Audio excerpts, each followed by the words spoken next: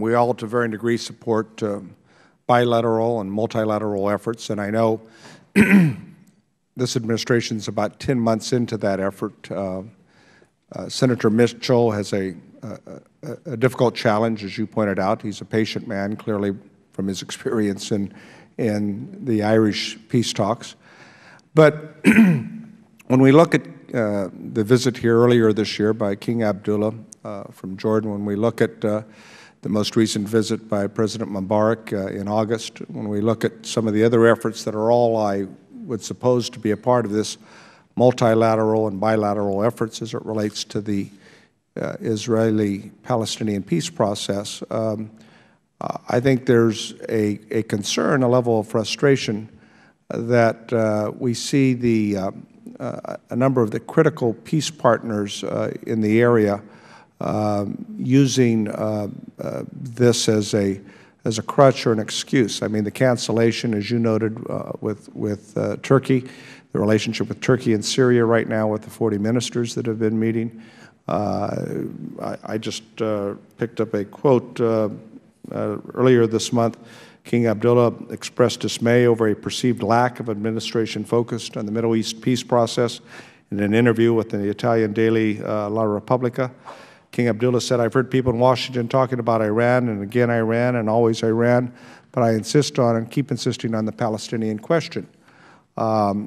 Clearly, we are concerned about Iran, and as you inferred, to the 5+1, but where are the milestones here that are going to show that the countries in the neighborhood are focused at the same level that we are about achieving the critical steps necessary to achieve this peace that we talk about that's always elusive?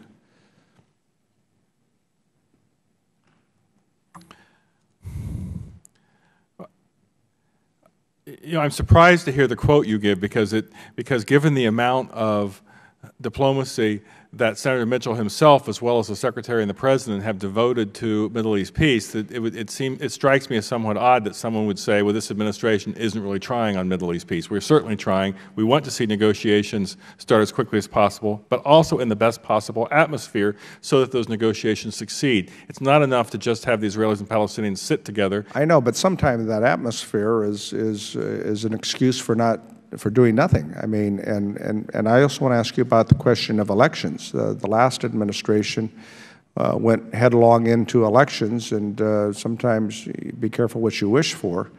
The elections that are being proposed next year, are the Palestinians really prepared to move in that? I mean, what do we know? Do we have any confidence what the outcomes may bring? I wouldn't say that we would have confidence that these elections would be taking place. You know, we know what President Abbas has said, but we also have seen the reactions to that.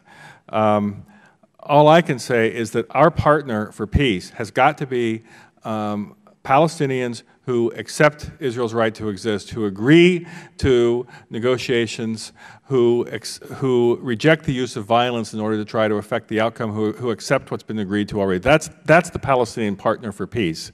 And I think that we'll see a lot more intra-Palestinian debate before we see any kind of Palestinian elections. Well, I have two other quick questions. I was saddened to see an article in this summer of children in Hamas camps, summer camps, reenacting the capture of Gilad Shalit. The Palestinians can talk borders and talk agreements and talk all the good, happy talk that they want, but I think this was a deplorable incident, and I think summer camps events that recognize or glorify this sets the peace process back many steps. What's the administration doing about these kinds of efforts in the curriculum? And it's just not with Palestine. I mean, still some of our partners in the Middle East, even though they've indicated to us that they're trying to clean up their curriculum about references towards Jews and Christians and others, it still seems to be a problem. The example you described is awful. I couldn't agree with you more. Every party in the area has a responsibility to help build the atmosphere for peace, to help build the atmosphere for trust and confidence, and the sorts of things that the thing that you described. I agree, takes us in absolutely the wrong direction. We've got a dialogue going with a number of countries. It's quiet about the curriculum, and we have some programs that are done to try to improve the curriculum that's being taught.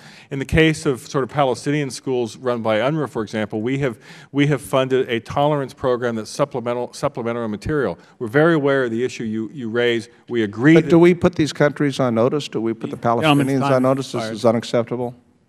It's the chair's intent to offer a quick second round.